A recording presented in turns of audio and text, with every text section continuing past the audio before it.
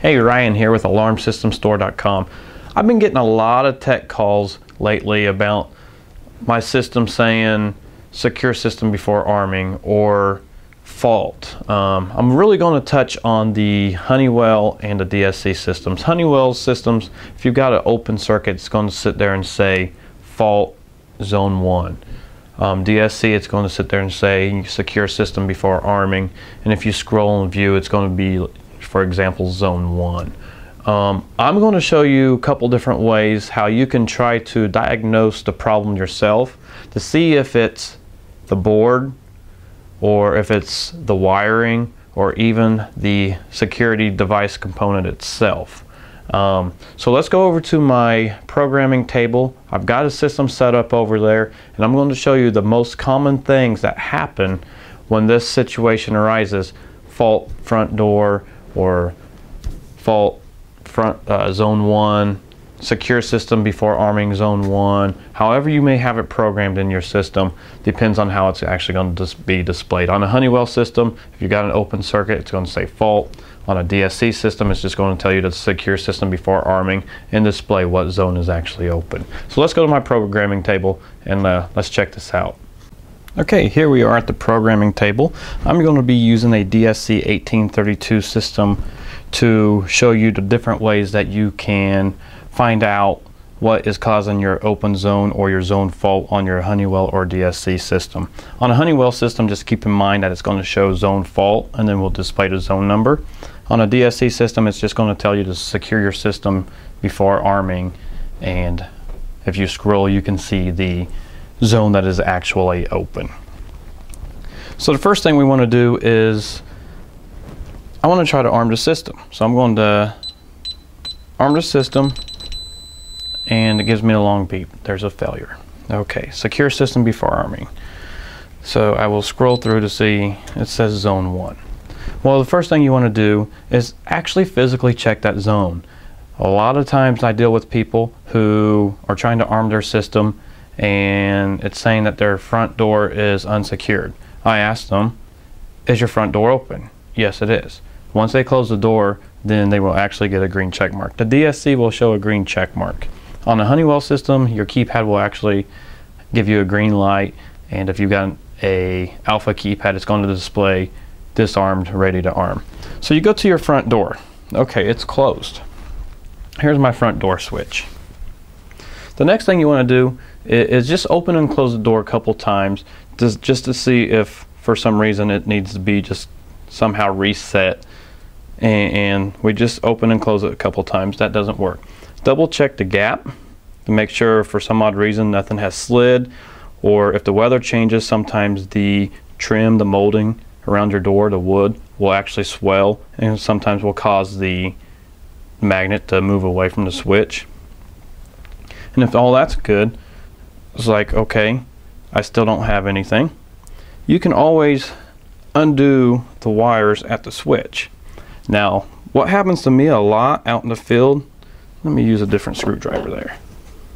What happens to me a lot out in the field is on a new installation, when I do these surface mount contacts and I put wire underneath the screw terminals, sometimes if you tighten down too tight, it will actually break the copper wire underneath, and the screw terminal will be holding down on the insulation, but there's a short there, there's a break in the line, which is going to create an open loop. So always check that.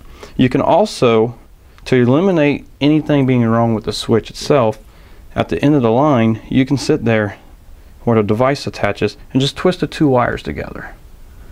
And I notice on the keypad, I still don't have a green light.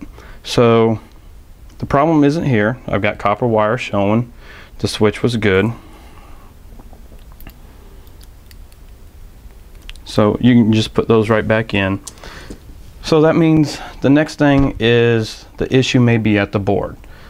You know, is there an issue with the wiring? Is there an issue with the motherboard? We don't know yet. So let's move to the motherboard to see what we can get.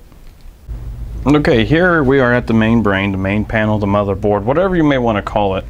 And we're trying to figure out what is wrong with zone 1. Why is it showing open zone And of course, on a Honeywell system, let me remind you that it's going to show zone fault. A fault on a Honeywell system does not mean anything bad. It just means you have an open zone somewhere. So since we're dealing with zone 1, on a DSC system, it's going to be Z1 and COM. So if we look at Z1 and COM, which you got Z1 and COM, we can almost immediately see an open loop. If you notice real close, if you take a look at my green wire, somehow, some way, while I was wiring everything up, I have a wire that had come out of the COM. So all I'm going to do is just put it right back in.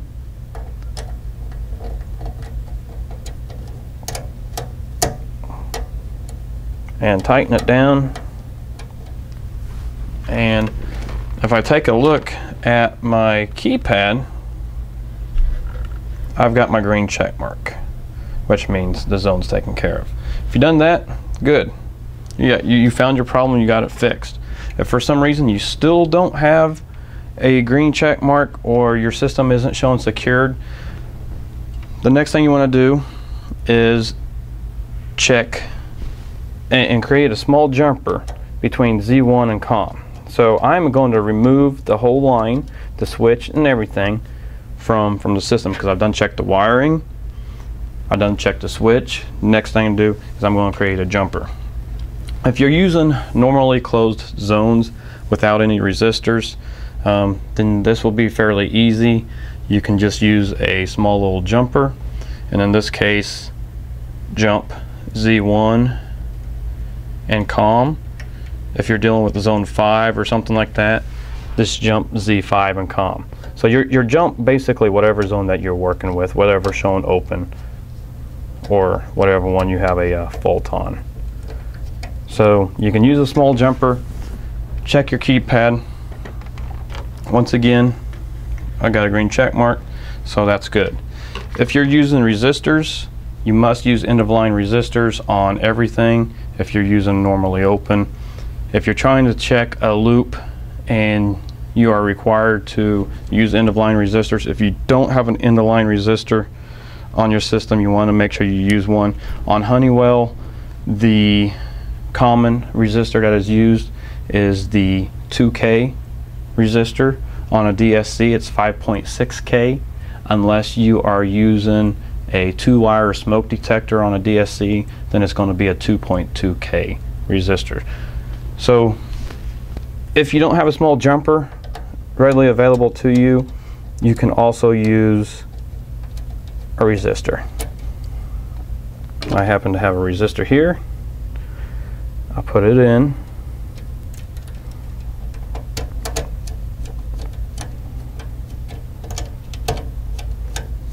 And if I take a look at my keypad, I got a green check mark.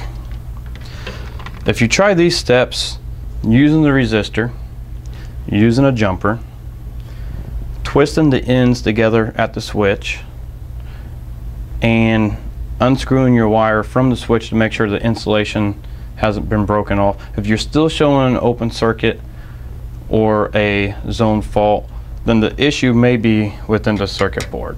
But if you call us for help, we'll be glad to help you, as we always are with any of our customers. But these will be the steps that we actually will send you through to begin with before we go any further as far as seeing if the board is defective. So once again, if you've got a Honeywell system and you're showing zone fault, or a DSC system and you're showing a open zone, be sure to check your wiring, and the issue is going to be within the wiring or the device somewhere. If you've got an idea for an alarm tech video, or you'd like just any information on our products, give us a call, 888-811-0727. I'm Ryan with alarmsystemstore.com.